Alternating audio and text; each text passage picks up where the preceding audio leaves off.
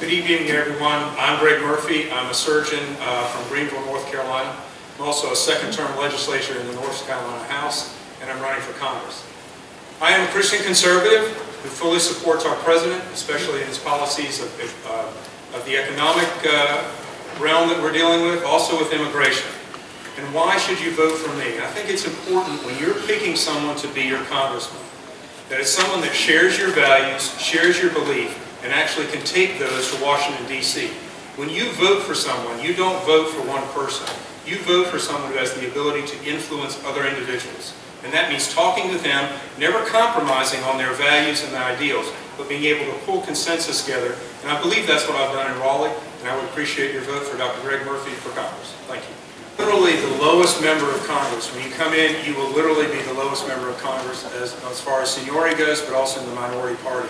You can see in Raleigh, when we go through legislation, the Democratic Party really doesn't have much of a voice. So what you have to do in the minority party is actually step forward and be persuasive and deal with other individuals. I think healthcare is really one area that intertwines the entire fabric of our nation. And I look at issues. Everybody has high prices of medications. You look on the television, direct-to-consumer advertising, we're only one of 2 countries in the world that does that. That is a pressure point that we can work on. Pharmacy benefit managers, the middlemen who starve us out of real good prices. I think it's important that you have somebody that is persuasive, that can actually make a good argument, sit down, listen to people, and try to move the Republican conservative agenda forward. I think that's important as a minority member, and that's what I intend to do. Thank you. About our country is that we can have as Republicans conservative values and share those values, but still have some disagreement. Even though we have a goal that we all want to reach, a little disagreement on how we get there. I will bring up the fact that I don't believe tariffs are a good idea. I'm not an economist by nature, I'm a physician by nature. But I think tariffs, by definition, reward in competition. They don't allow the world markets to compete with one another. So for example, when we put a tariff on steel, that was great for our steel workers, but it hurt our auto manufacturing individuals, folks who manufacture refrigerators, etc. So while it helped one part of our economy, it hurt another part of our economy. Not in favor of tariffs at all. I think the free market needs to reign. That's how capitalism is built. You know, the second part deals with our balanced budget. You know, we do have record revenue, but we do need to cut our spending. You know, we've had our economy the best it's been in 50 years. Why we're not decreasing our budget is problematic for me.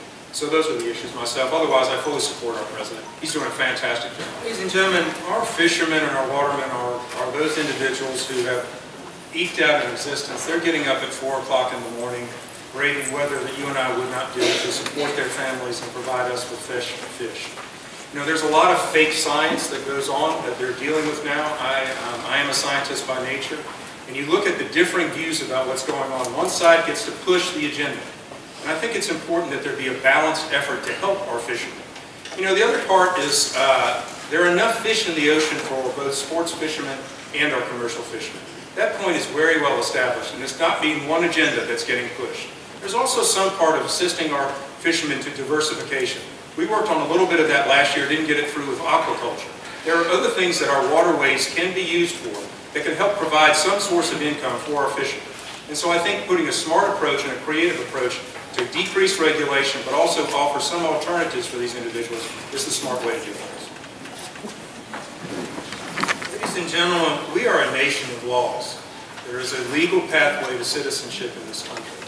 Our southern border, we don't have this problem obviously with our Canadian border as much, but our southern border has basically become overrun by folks seeking a better life. Yes, you know, there is empathy for those individuals that are from countries of violence, of poverty, but it is not our job to be the world's breadbasket for everyone.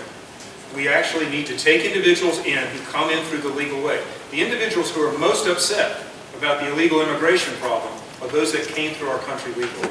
I see it all the time. I see individuals who come in for health care, they just came in to get benefits, they flood our schools, they have so many other issues that we are, as a nation, really cannot tolerate. So we look at chain migration. Just because one person came in means their entire family can go. That's ludicrous. We have laws in our country, we need to enforce the laws in our country, and we actually do need to build a physical barrier to prevent individuals from just walking across the border. So I'm fully supportive of what our president's doing. It is a national emergency. Obamacare, and where does that leave Medicaid? All right, Obamacare was, in my opinion, one of the worst pieces, if not the worst piece of legislation ever written in the United States Congress. What it has done, and I see this firsthand, what it has done, it has killed private practices, it has killed hospitals, and it has killed individuals. You look at premiums. What have they done in the last several years since Obamacare came into place? They have skyrocketed. They've not created more competition. What we need is more competition. And so what you need to do is that needs to be fully repealed.